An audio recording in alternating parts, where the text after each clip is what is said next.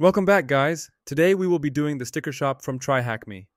In this challenge, we will explore XSS Vulnerability and how it can be used to establish connections to the attacker's server and read the contents of sensitive files. Let's read the problem statement.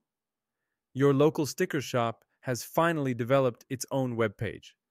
They do not have too much experience regarding web development, so they decided to develop and host everything on the same computer that they use for browsing the internet and looking at customer feedback. Smart move. Let's get started. First, when we browse the page, you can see there is the cat sticker shop, and it actually contains two listings. The first one is cat sticker 1 and cat sticker 2 along with the prices. But if you attempt to interact with these products, as you can see, they are not clickable. And there is a note here that says, we only sell stickers at our physical store. Please feel free to stop by. Additionally, you can right click and click on view page source. And here we try and attempt to find out if there are hidden elements here, such as notes, comments left by developers. As you can see, there is nothing. Let's go back and take a look at the feedback. In the feedback here, there is a form that takes users' input. In here, the customer or the user is supposedly asked to provide their feedback about the products. So here, to take a look at how this works, we can fire Burp Suite, connect Burp Suite to Foxy Proxy. I'm using the attacker machine, and here we can go to Burp Suite, click on intercept off to make it intercept on. Go back, and here we try a test. Okay, so this is the request, and here we take a look at the raw form or the prettified form. As you can see here, it is sent to /submit_feedback. That's where the request is sent to the backend server. And here we can see other information about the host, such as the IP address, the port, and here we can see the text or the inquiry that we have sent. Now, to inspect the response, we can right click here and click on do intercept or do not intercept requests, do intercept response to this request. We want to take a look at how the response or how the response looks like. So we click on forward, and here we have the response. This is the CSS of the page. And here we have the response. Thanks for your feedback. It will be evaluated shortly by our staff. Click on, go back here to the page. Still processing. We're going to go back and forward. And that was the response. Okay, so long story short, we want to test if the web server is vulnerable to cross-site scripting. One of the popular ways to test for cross-site scripting is to play with the input fields or input boxes. Here we have an input box that takes users' feedback. So we can try first with this. The typical test for cross-site scripting is to try and pop up an alert box. For example, script alert and say here hi. Here we are testing for reflected cross-site scripting. So we're going to make sure that Burp Suite is working. It is on. Now, for now, I'm gonna click on intercept on to make it off because I don't want this to keep listening for now. We're gonna monitor the browser response to this. So if I submit this and I receive a pop-up that says hi, the conclusion is that this form or the web server is vulnerable to reflected cross-site scripting. And it is nothing. So this means that the form may not be vulnerable to reflected cross-site scripting. But hey, there are other forms of cross-site scripting such as stored and blind. Probably here we are facing blind SQL, blind cross-site scripting because we cannot inspect the response, the server response to the XSS payloads.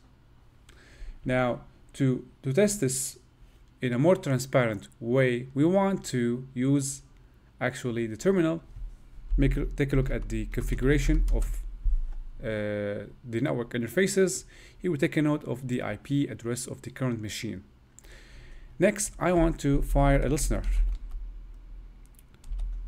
Let's say 8002.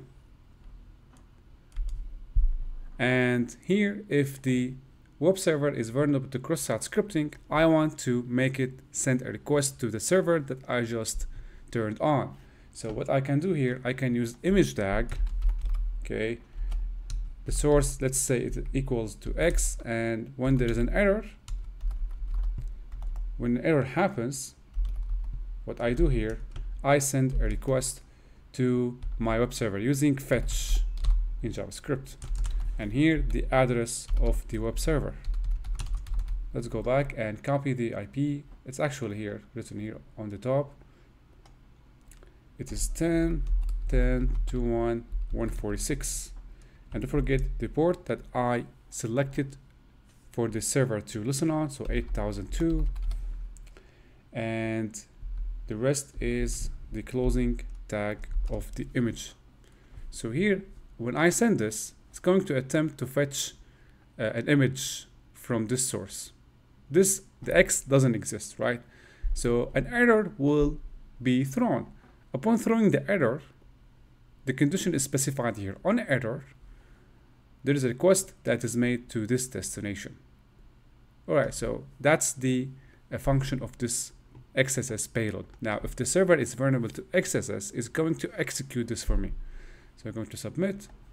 And here I'm going to monitor the server behavior. Okay, so we have a request. It is a GET request. So here it's a GET request, and this is the host. This is my host. Where the request comes from, it comes from this IP address. So connection received on this IP address. This is the IP address of the machine that we're testing. So this confirms the theory that it is vulnerable to cross-site scripting because it executed the XSS payload that I have sent. Let's go back to the problem statement here. We need to read the flag at this destination. So actually you want to turn cross-site scripting into information disclosure maybe, or reading sensitive files. So we want to harness the fact that the server is vulnerable to cross-site scripting and read sensitive files based on that conclusion. So what we want to do here, when I go back to the input box here and craft a payload that will actually send a request to the flag, okay, and transfer the contents to my machine. So typically here we're gonna go back first to the terminal and allow the web server, or start a web server, or maybe a listener on port 8003. Okay, that's the first step. Now the next step is to make a request to my web server, but this time instead of an empty request or an empty GET request, it will be a request that contains the contents of the flag. How are we going to do this? Let's see how this works. We're going to go back to browser, and here we craft our payload. So we're going to use the same method, image tag.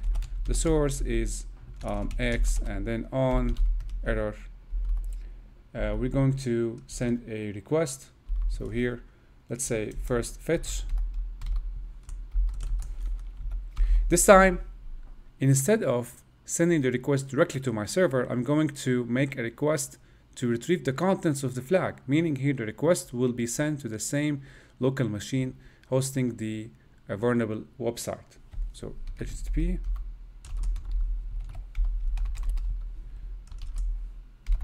/flag.txt. Okay. Now the next thing I want to do, I want to use then. So when the contents of the flag is accessed, we want to use a then statement. Here, the then statement will allow us to craft another request to another web server. So here then, let me specify maybe a query parameter or a response. Let's see, the response here it's R, and then we will send this to the response will be in text format first. Okay, let's now close the, so we have one more parenthesis to close. So now we format the response using the R, right, in text format. Then we want to send this, we're going to use another then here. R will be sent to the web server that's listening here. The web server, in my case, it is my web server listening on port 8003. So after I stored the contents of the flag in the R parameter and format it in text, I want to send the contents here to my web server using, again, fetch. We're going to use fetch. And the IP address of the attacker machine, the port, it's 8003. Let me make sure this is correct. So it is correct, 8003.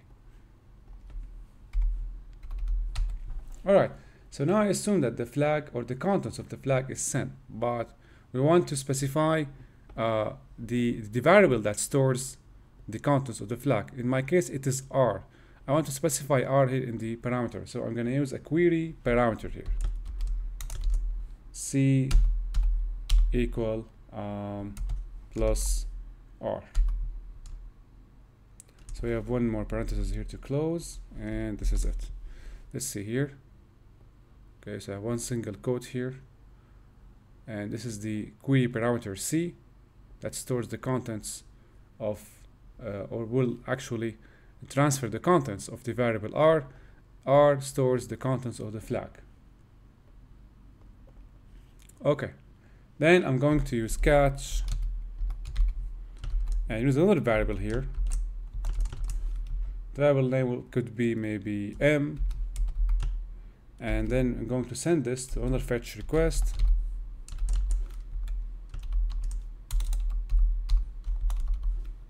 And inside the fetch request, I'm going again to use the same information I used earlier. It is the URL here that I used. So we're going to use the URL. Wait. And the same query parameter. This time, here again, it's going to be E, two parentheses to close the full statement, and then I have one double quote for this one, and the closing tag for the image.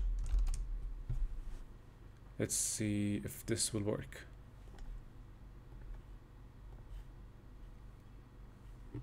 After waiting for a bit, we can see that the request, there's a GET request from the vulnerable server, and it actually contains the flag.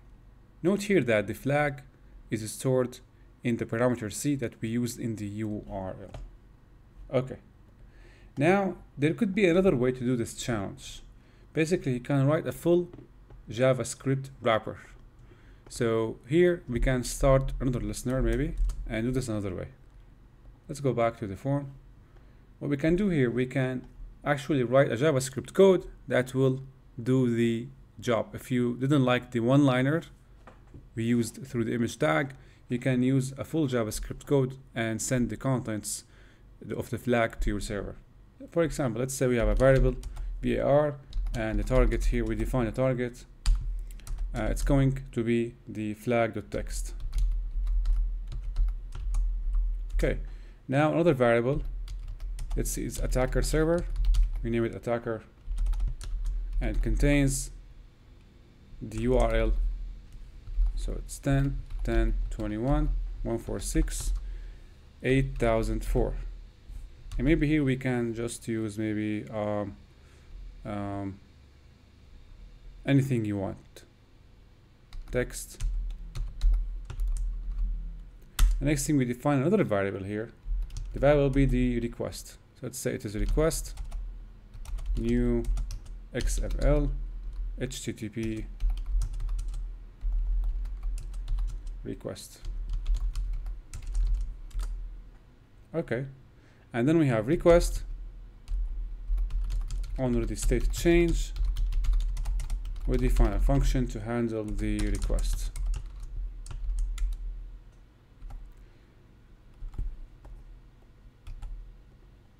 let's have this over to maybe a text editor.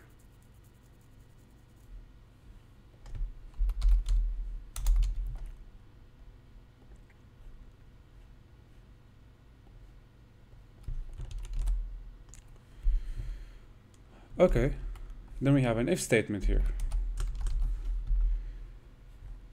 We're going to work with the request we defined earlier. So request dot ready state equal to this.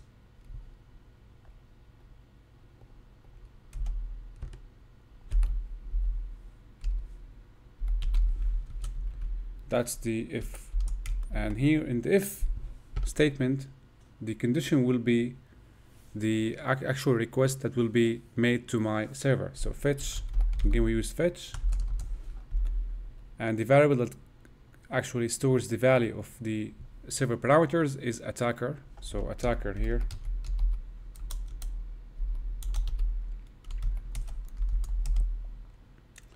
And then we want a question mark here plus the actual response.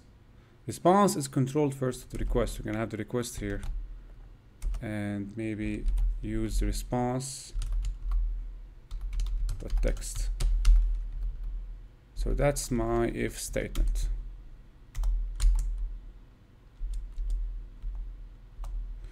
Let's see this.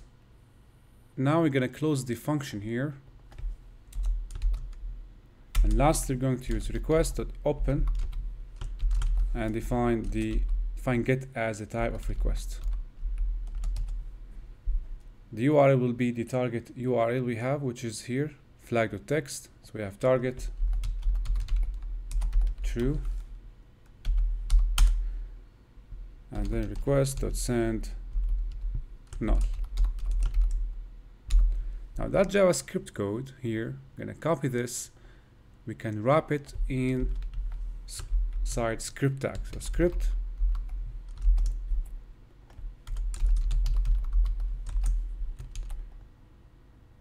okay, so 8004. Let's make sure the listener is running. It is running. Let's go back. Have this over here and submit.